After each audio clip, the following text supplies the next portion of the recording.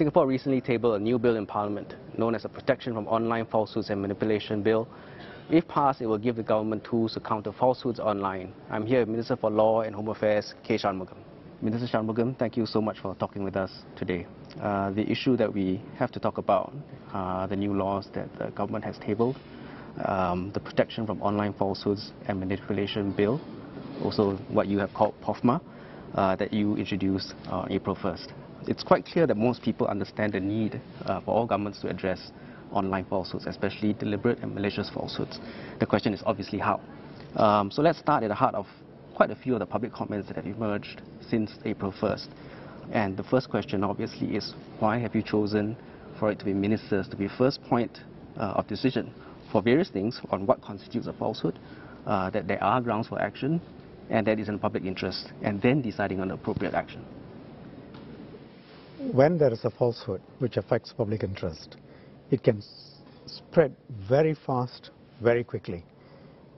I can give you actual incidents in Myanmar, an allegation that 2 Muslim men raped a Buddhist woman, spread within 24 hours, and within that time period, you had people being killed, lots of rioters on the streets, buildings being damaged, huge amount of public disorder. If you turn to the financial markets, actual example, a falsehood that a founder of a Bitcoin company had died. It's put out deliberately by somebody, I think, seeking to profit. Within a period of 4 to 5 hours, billions of dollars wiped out from the value. Lots of innocent investors lose money.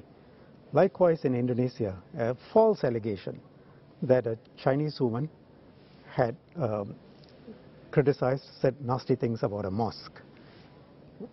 Within 24 to 36 hours, buildings damaged, 12 Buddhist temples vandalized, lots of public disorder, real fear for people's lives. These are real world consequences, and it just doesn't happen in Asia, in Germany too, in many parts of Europe. So falsehoods spread like wildfire, they spread very quickly. The consequences will have to be dealt with by governments. So you need to move quickly. Therefore, ministers are given the power, or proposed to be given the power. Is it false? And if it's false, you move in immediately to say, clarify this. This is not true. It's false. But we're only talking about facts, not opinions, not satire, not parody, not comments. Direct allegations. Did a rape take place? Was this said or was it not said about a mosque by this person? Direct factual allegations which have impact on the public.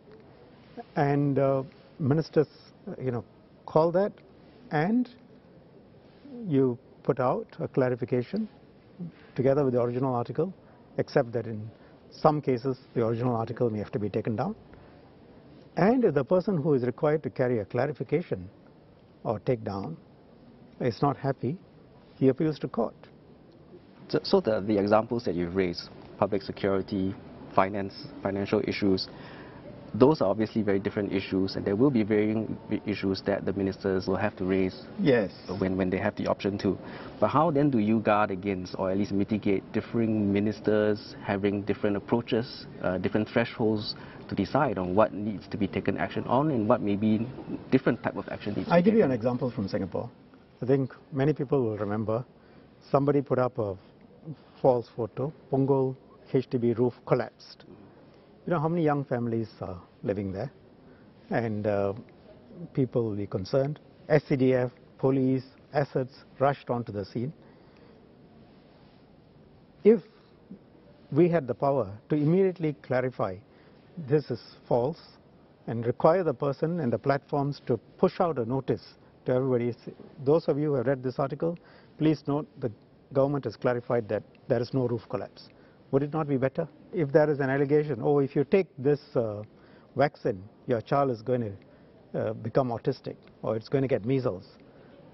You want the Ministry of Health to be able to put out a clarification and get it carried in the platforms that is carrying the untruth. So that's what this is about. Different ministries will have the expertise in different areas, and we are talking about clear facts, and that will then have to be put through a competent authority which will serve the notification. And as we have said quite frequently, what would be required is for the tech platforms to carry the clarifications and push it out to the people who have received notice of the faults. For most people, there is no impact. They just receive the notifications. You mentioned the competent authority. We're wondering also what room is there, or are there allowances in place for that competent authority? Since you raised the issue of the HDB block or vaccines, is that an iterative process between authorities and the minister before a decision is made? It may have to be done fast, it may have to be done quickly, but is that balance as well that can be found? Truth is not malleable. Either something is true or it is not true. But the competent authority could obviously offer its views to the minister on what needs to be done, follow-up consequences. But the decision ultimately will have to be that of the minister.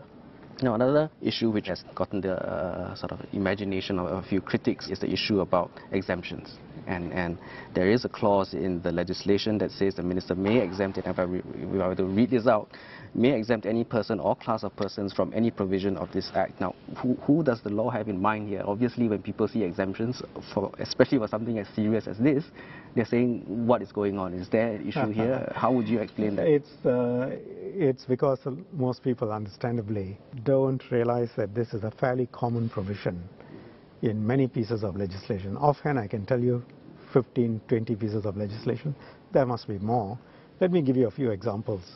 If you take the Executive Condominium Housing Schemes Act, or the Traditional Chinese Medicine Practitioners Act, Active Mobility Act, Casino Control Act, Telecoms Act, Postal Services Act, the Remote Gambling Act, Smoking Prohibitions in Certain Places Act, Dangerous Fireworks Act. Broad variety of legislation has got similar provision.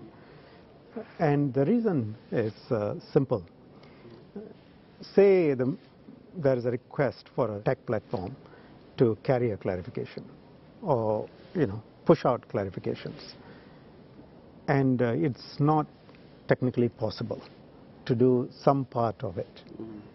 Then the minister will have to consider whether it is true, whether it is not possible, and if so, there's a he could consider giving exemptions. That's all that this is about. Okay. I mean the good thing that you raised those examples of existing use in different legislations, because obviously people have come to trust that it would not be misused in all those things that you've raised and you've listed. So the question is, then there's some suspicion that it could be here, and if there's reassurance that they will not be misused, then that's obviously helpful. Any government that misuses its powers will face the consequences. In terms of having this provision in this legislation, it's no different from a variety of other legislation. Another question, if I may then say, about this particular portion that deals with the minister's actions is that before someone can appeal or at least bring his case to the courts, he has to first send it to the minister as well. Yes. So the minister himself has to judge that first appeal to the minister. That's again very normal. But can you explain that, and is there any room to mandate at least some degree of speed and efficiency? Oh, that will be done. It's just that it's not normal to set these things out in the primary legislation. I will certainly deal with it during the second reading in Parliament and set it out in subsidiary legislation. The whole approach will be to make it speedy, efficient, quick, and as inexpensive as possible. Another issue which has sort of carried over from the select committee process that was last year was the suggestion by some people to have a separate body, not the ministers, a separate independent body or any sort of body that could be maybe even accountable to Parliament to do that fact-checking. Can you explain why that wasn't seen as... We considered it very carefully. A number of reasons. As I said earlier, you need to move immediately, sometimes within a matter of minutes, sometimes within a matter of hours. And the people best placed to make those decisions are the people who have to deal with the ground situation. That's usually the government, the executive. Second, The executive, the ministers, government is accountable in Parliament, have to answer questions in Parliament, and also accountable to the courts, where, if a person who receives a notice to clarify something is not happy, he doesn't want to carry the clarification. Maybe a great believer in free speech, but he doesn't want to carry the other side. He can go to court, and the courts will then decide whether the minister was right or wrong in saying that something was not true. And we are just dealing with a very basic thing. Is something true, something not true? Is the color of this table white or is it black? It's factual. We are not dealing with opinions here. Opinions people can have, but we are dealing with facts. The third point is ultimately the government is accountable to the electorate itself. And so it stands or falls by its judgments. One of the, I suppose, attractive things about an independent, or however independent it can be. Who appoints that body? Is one who's appointed, but also at least it sort of minimizes the politicization of the final decision as well. Because, frankly speaking, if a minister, an appointed minister, makes that decision, there's always some degree of political sensitivity and politicization into the decision that will be made. The benefit in having the fact-checking body is that it will be seen at least slightly more independently. I think the answer relies in coming back to actual concrete examples. Let's look at the Punggol example. Roof of a HDB block has collapsed. What is political about it? It's either the roof has collapsed or it hasn't collapsed.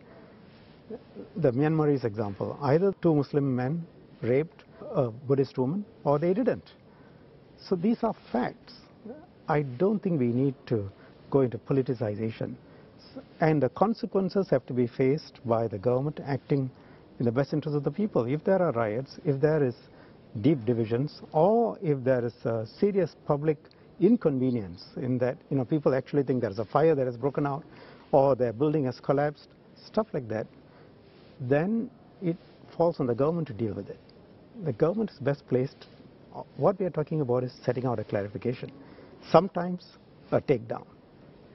And I don't see why this needs to be politicized.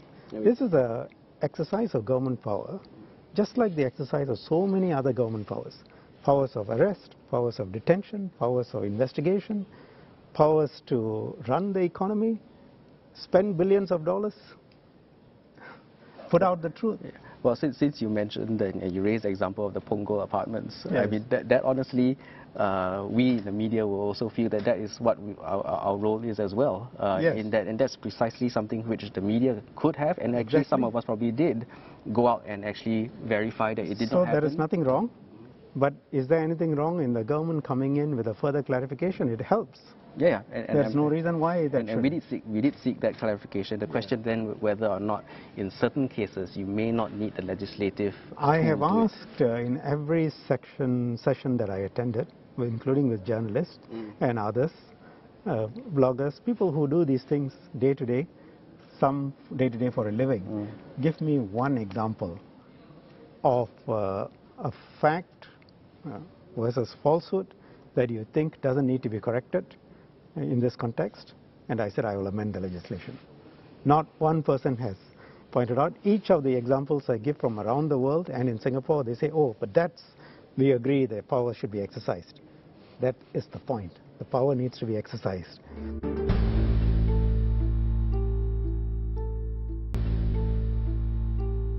Now, another issue which I think needs some addressing is the role of the courts. We sort of touched upon that a little bit earlier. And as you've said, since April 1st, that the court will be the final arbiter. That's what the bill provides. And you've also said in recent days that you must and you will prescribe timelines and even costs to keep the process, and as you said just now, as efficient as possible. Yes. Now, would you therefore then admit that there was some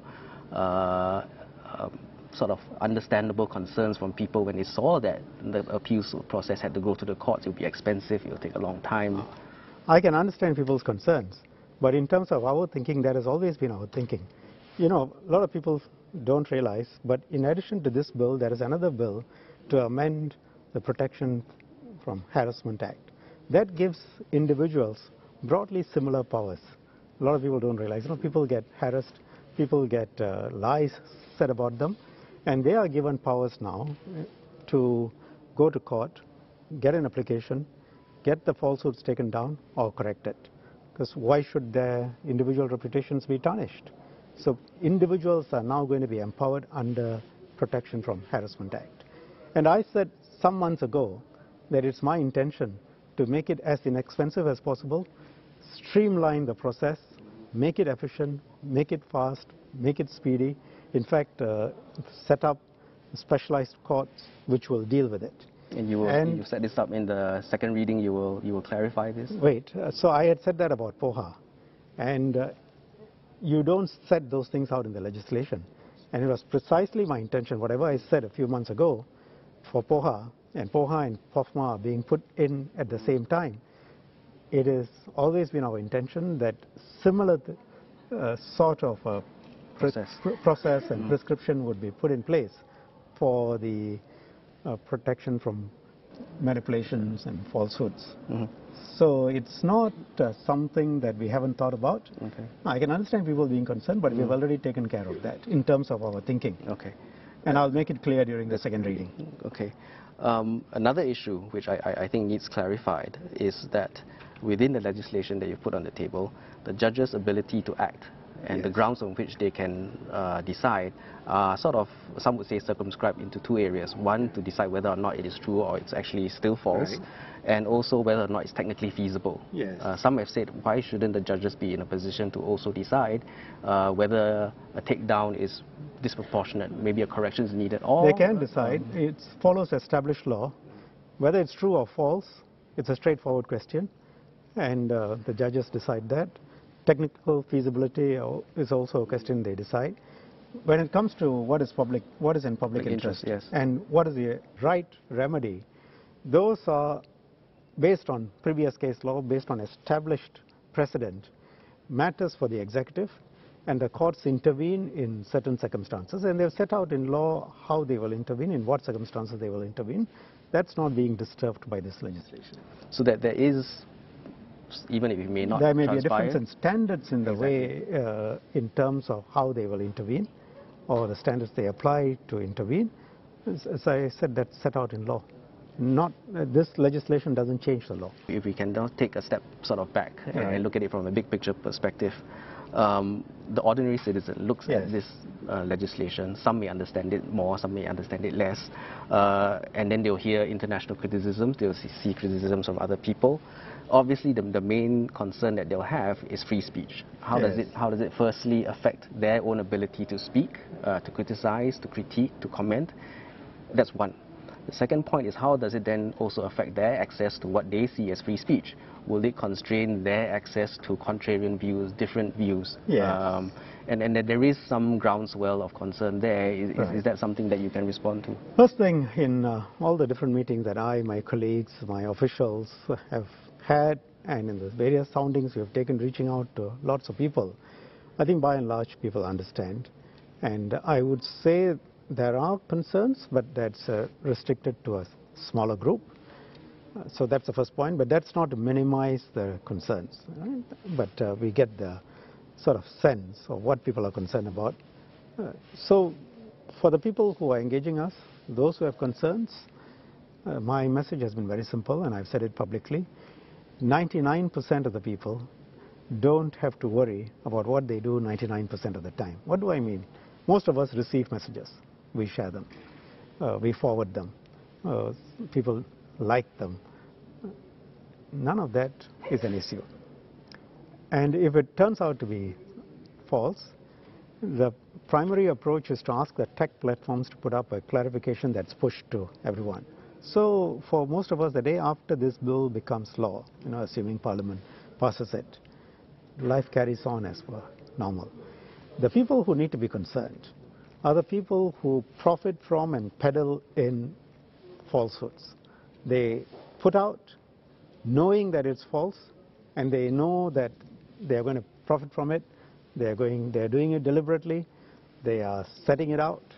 There is some element of malice. Yeah, they need to worry. But as I said, most people don't fall in that category. They may be passing on falsehoods, but they are not the creators of it. They don't know that it's false. They're just passing it on. Nothing changes for them. They will receive now, and I'm sure they'll be happy to receive, many of them, a notice saying that actually if you want to know the truth, go to such a place. If I may close off again with another even bigger picture, even longer term question, in that you set out the legislation, and obviously some have criticized it for being way too broad, provides the government too much power, but you've explained at least now the way in which it will be implemented, the policy sort of implementation, how it will be conscribed and how it's meant to be implemented. But some may argue also, of course, that this is the current government. There's nothing to prevent a future government from using the provisions within that legislation to abuse it. And we've seen examples of this everywhere. It's not just individuals who proffer falsehoods. Certain governments, if I may say so, also quite liberally use falsehoods. And those governments will face the consequences at the elections.